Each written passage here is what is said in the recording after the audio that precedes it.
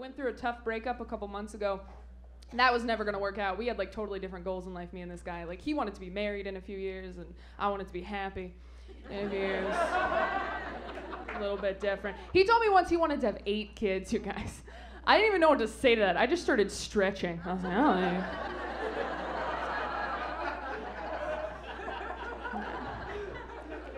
So the tough breakup, though, we met at like a weird point in our lives. Like we met at a very transitional moment. Like we were both in community college, which is a little bittersweet because meeting a significant other in community college is sort of like finding a full bag of chips in the garbage. Like it's kind of a miracle, but hey, look around, you're still a possum, so. We broke up in public, so like he wouldn't make a scene. And it was funny, on the way home from the breakup, I actually got pulled over by a cop who thought I was drunk, which was hilarious, because like I've never been drunk, I've never done any drugs. Someone offered me weed once, they were like, Taylor, just try it, okay? It will open your eyes, you will learn things about yourself. And I'm like, yeah, no thank you, I already know I like Taco Bell. Don't need it.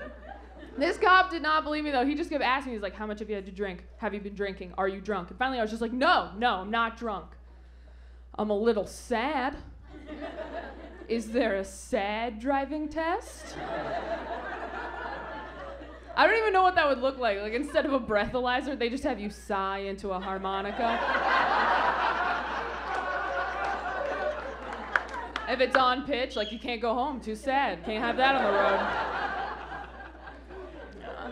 I think the real problem with me and this guy is like he used to do this thing where he would tell me whenever girls hit on him, like make a point to tell me, and I never knew what to say to that because he'd just be like, oh, babe, I just want to let you know, girl at Starbucks gave me your number. What do you want me to say to that? Like fist bump you? Like, nice, bro. Get it. Like, what do you want me to turn into Batman? Like, where is she?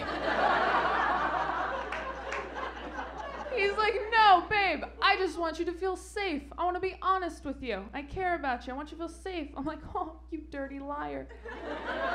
You don't want me to feel safe. You want me to know that you turned down the option of other people today. You want points for not cheating on me. That's what you want. Yeah, like I'm supposed to swoon like, oh my gosh, babe, you honored the most basic term of our agreement. Thank you so much. I'm so lucky.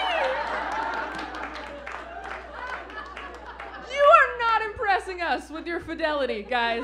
All right, not at all. You turn down the option of other people. We're women. We have that option all the time. Do you understand how easy it is for us to drum up business? So all I have to do is raise my hand in a Walmart or uncross my legs in a Denny's, and we are open for business. Yeah, I got your Grand Slam right here.